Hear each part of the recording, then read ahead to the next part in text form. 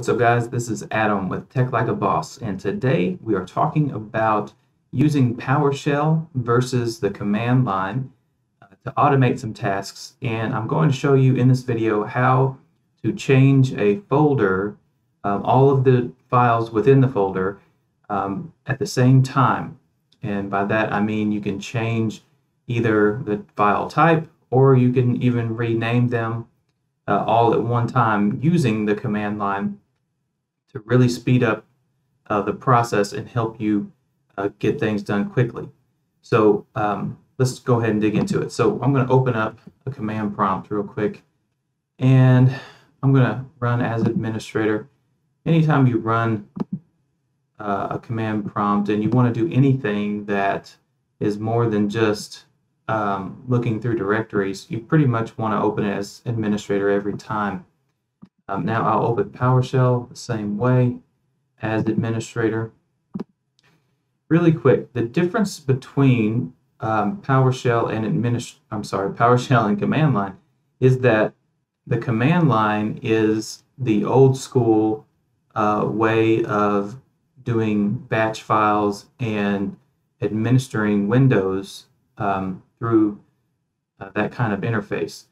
PowerShell itself is an advanced version of command line, but it also incorporates scripting and .NET into it, and it allows you to administer Windows much better than command prompt could possibly do.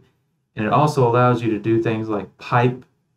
It lets you have a lot more complicated scripts to do a lot of other things that there's no way for command prompt to do.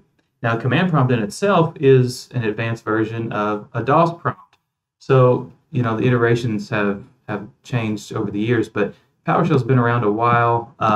It's very helpful. In fact, I'm not even going to use command prompt because I can go to command prompt directly just by typing in CMD in PowerShell. So see there, now I am actually using the command prompt from within PowerShell right now, just from typing in that command.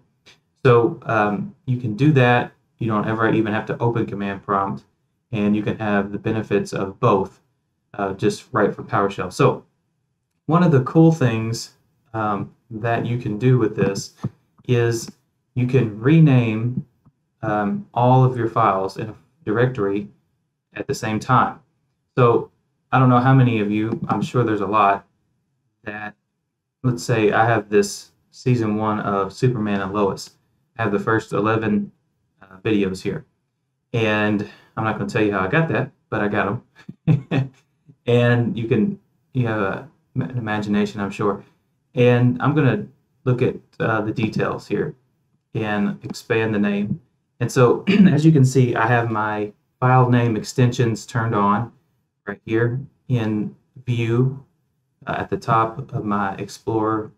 And anytime you want to see the extensions .mkv, that's what you do. Turn this checkbox on. And let's say that my video player or my TV, whatever, it won't play MKV files. It'll only play MP4 files. Not necessarily any different kind of codec needed, just a different file type. So if I wanted to change these, I could go into every one individually, and I could click change MP4 from MKV. Now, 11 files, that's not going to take very long, but you can imagine having a ton of files in here. You can imagine having a ton of pictures, a ton, you know, whatever. And that is not feasible. That takes forever. So if you want to save all of that time, all you have to do is click on the path for this folder, do Control-C and copy it, and then go back here to my command prompt, right-click, and it's going to copy automatically. You don't need to Control-V, just right-click. And in fact, before you do that, you have to type in CD, meaning change directory. There we go. Now I'm in that directory. So now I want to change all these files. So every file, I'm going to do REN for rename, space star.mkv. All right, so that means every file, that's what that star means. Every single file that ends with mkv space, I'm going to change it to star.mp4. See that? So I'm taking all the mkv files, that's what the star means, and I'm changing it, just that's what it means when you put that space in there. What are you changing it to? Star.mp4. All right, let's see what happens. There they are. So now all 11 files are MP4s, just like that. A couple seconds versus a couple minutes. And you can imagine all the applications where this could benefit you. All right, so I'm just going to change that back.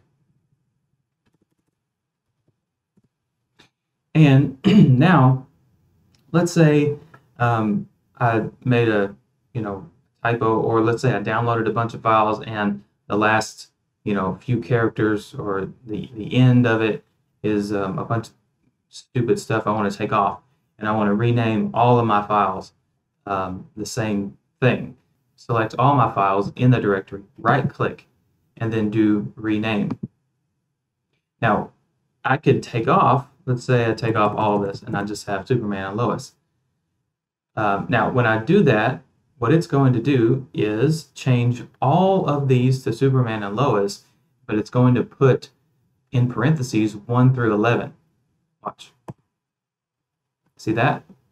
So now I still have all 11, but they are just named in a different way. But I was able to do that, keep the first section of the name, and then by renaming all of them, because it's not going to have a duplicate name, it renames them 1 through 11 in sequential order. So that's cool.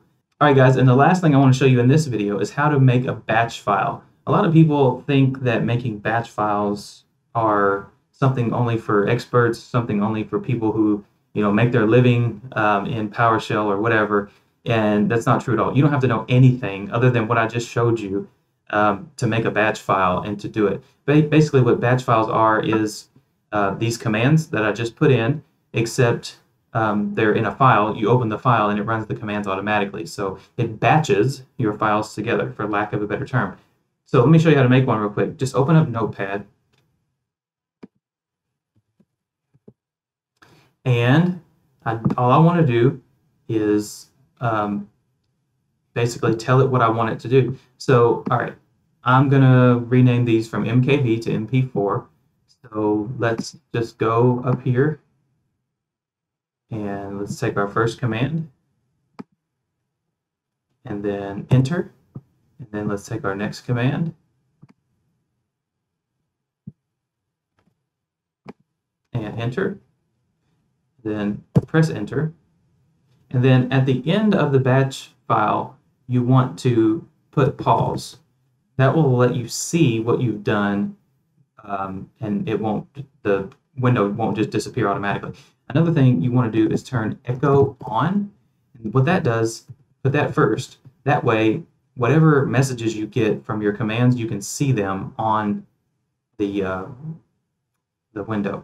All right, so now all you have to do is save as. I'm going to put it on my desktop, and you want to save it as whatever, it doesn't matter. Let's just say batch. And then once it's saved, you want to go over here to it and change the extension from txt to BAT for batch file. Easy as that.